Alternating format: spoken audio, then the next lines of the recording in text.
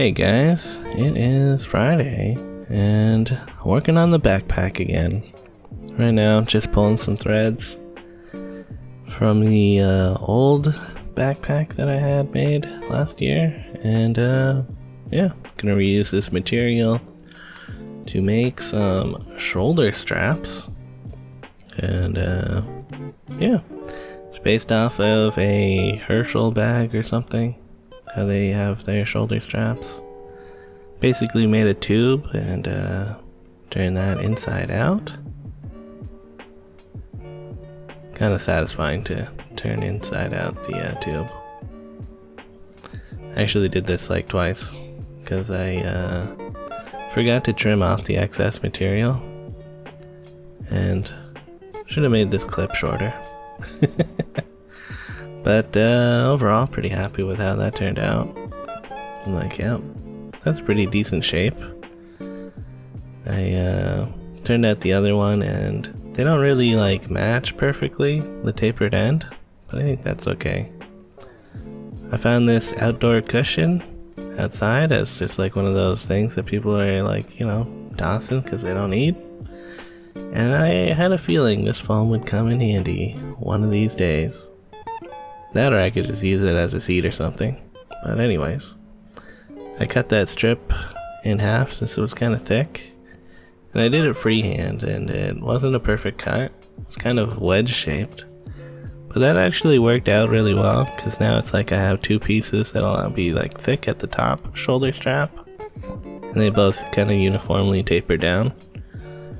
So I think that's good.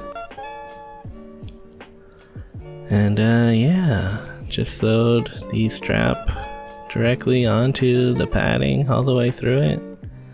That's the way the backpack that I'm like copying this from did it, and I think it looks good. It'll keep the foam in place too and feel strong. Like, yeah, that's nice. Then I got distracted a little while, watched a Captain Disillusion video. Like, oh yeah, that's good stuff. And then I did the other one. So with that done, I think I was ready to attach it to the back touching panel, as well as add that handle, I guess. You know, that top handle that a lot of backpacks have. That should be good. And yeah, I think I'm ready to attach this to the interior back panel. This is something that I changed from the original design, was this bottom buckle. I have it tucked in so it'll be like a lot of extra material. However, this kind of broke my needle, I think. It really bent it out of shape. Too much material. Then I put in a new needle and I must have done something wrong, and it seemed like it also got bent, which is weird because when I'm using the thread puller, it lined up last time, so I had it in at the right height, I think. But yeah, I've been using this like bowl method where I put my extra long thread spool into the bowl, and then it shouldn't have too much like friction and it gets pulled. But I was worried that maybe this got like too tight or something, so I tried to have it on like this spool, and maybe that would be alright. And then I also tried to brainstorm different ways of having my strap be attached to the back panel, but also leave that extra material so I could have plenty of stuff.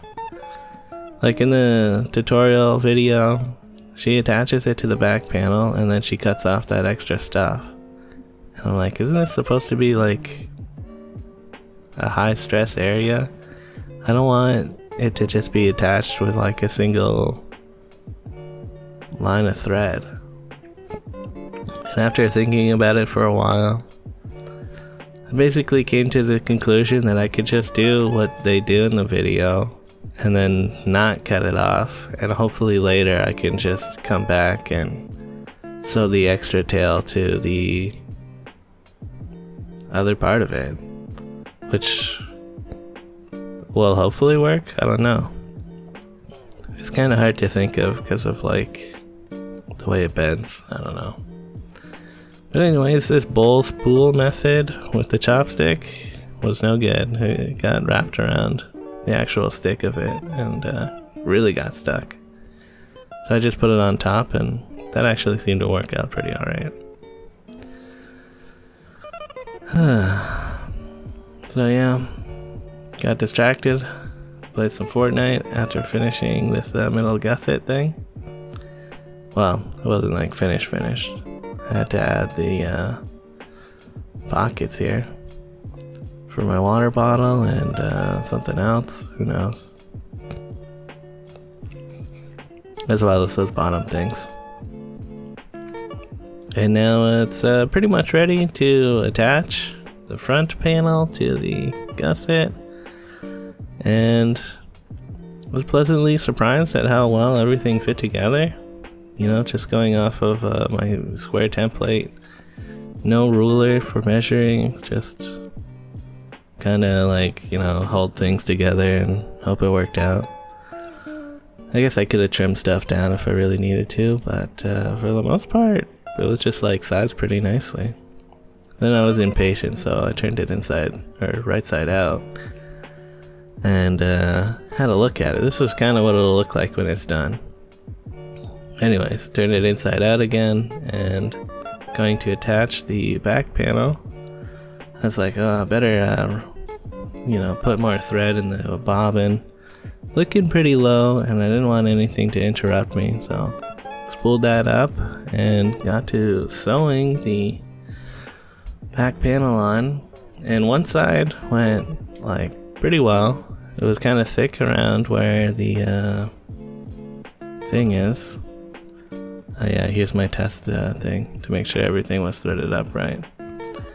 But on the like last panel side, oh my god, I forgot to put down the presser foot, and I sewed for a little bit, and then I was like, oh shit, the presser foot, and I put it down and tried to sew again, and I don't know, something got fucked up and my last needle broke.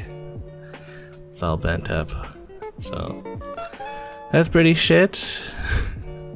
One panel to go, and it would have been pretty much done. So kind of a bummer way to end the episode. So I'll work on this more later. And yeah, a bit of a sprout update. I wonder if I probably do need just a better light if I'm gonna be growing stuff. Later, guys.